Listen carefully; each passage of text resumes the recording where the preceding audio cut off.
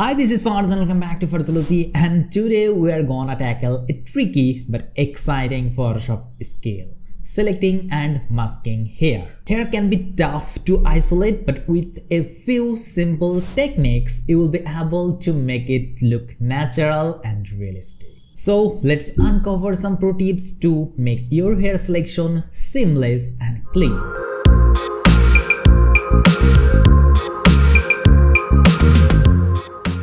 So this is our picture today, and I want to remove the background by selecting hair and the subject and place it on this background. Okay, so I put the background layer just beneath the subject layer.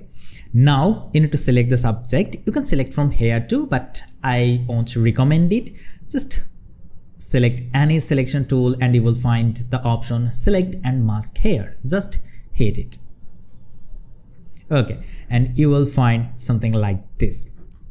Okay, come into the preview option. You will find different preview.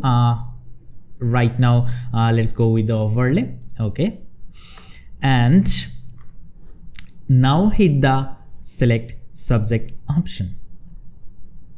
Okay, look at this. I think Photoshop has done a great job here. Just few areas we need to fix, but I think yeah, Photoshop has done a good job. Now you can change the preview by selecting onion skin. You can see a real-time view here with your background. You can decrease or increase the transparency from here. Okay, you can see it on white and also okay. Right now the white area is only visible, only selected area here. Okay. So this is on black background. Okay, different preview. We can just experiment with all this. Now come into the refine mode option. Okay, there are two options actually: color hour and object hour. By default the object hour is selected, but now let's see what this say. Object hour is best choice for hair or fur on complex background, right? And the color hour, they say best choice for simple or contrasting background. So tell me, what is the best option for this picture? Of course it's color hour, right? So hit the color hour. Okay, let's change it to black and black background so you can see the difference. Okay, let's go with object hour again. Okay, so this is the object hour. Look closely, look at the edges, and this is the color hour. Look at this. This is not right. Lot of hairs are gone, but with the color hour, look at this. It looks nice. The selection is better with the color hour, right? So I'll recommend you to choose color hour in this type of picture. Okay, you can just experiment with your picture. It's very easy and not time consuming too. Okay, that's fine. Now I want to hit the refine hair option. Just hit it and look at this. Now it's even better. Okay, now come to the shift edge option. Actually it will help you to add some area or remove some areas, right? Like this. If you look at this, if you increase it, it will look like this.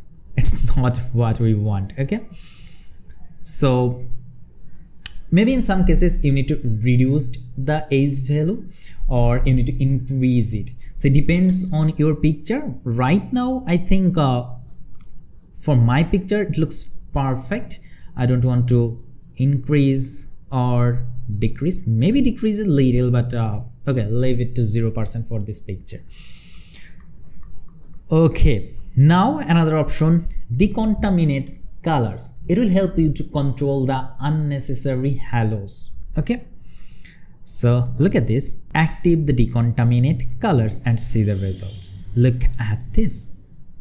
The halos are gone, but I think the intense is too much here, so decrease it around maybe 50 to 60%. Let's go with 55 maybe. and it looks perfect. So it looks really good. Okay, but there are a few areas you need to fix these areas. So for this, the last option, go to the refine edge brush tool, select this one and just paint over those areas you need to fix.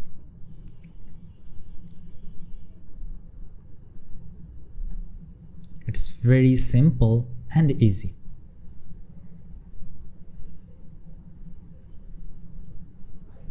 Just take your time and paint over the edges maybe, or over those areas that you want to fix.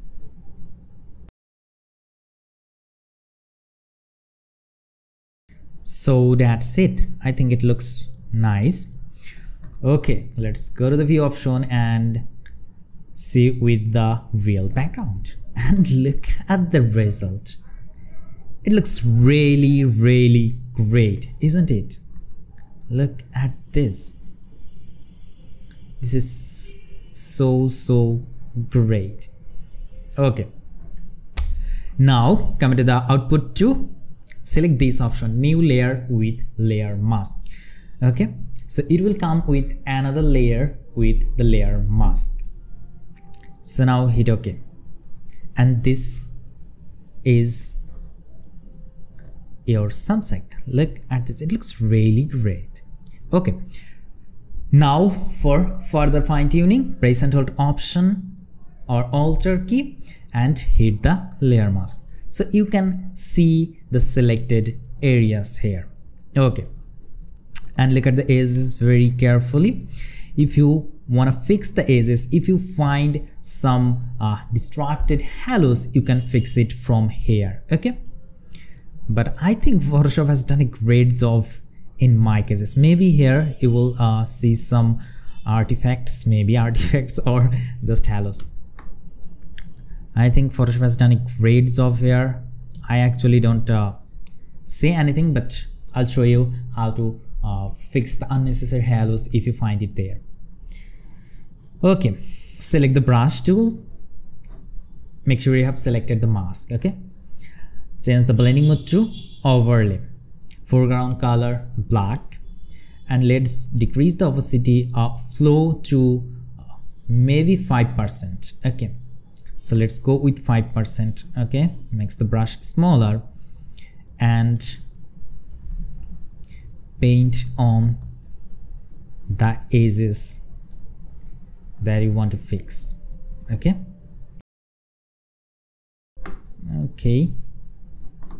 maybe here a little.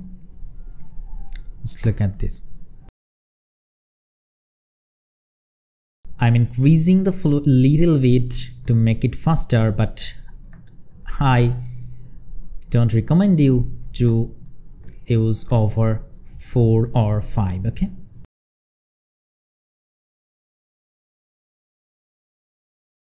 so this is how you can control the distracted halos.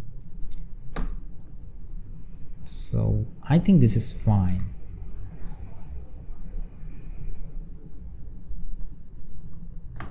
So it's done, I guess. So again, press and hold Option or Alt key and click on the mask, and now you can see the result. Okay, let's try with different color background. Look at this. It's on white background. It looks just perfect. You can see the edges. It looks just perfect. Look at this with the red background, and it looks really great. Even with the darker background, it looks perfect. Look at this with the black background. It looks just perfect. So that's it. Now you can just add some color grading to match with the subject, or add a shadow here and there. That's done. So that's the process. You can easily select your hairs. I think that's a pretty complex selection, right? But we can do it pretty easily with the simple techniques. So I hope you love this tutorial. If you did, hit the like button, leave your comments, and don't forget to subscribe.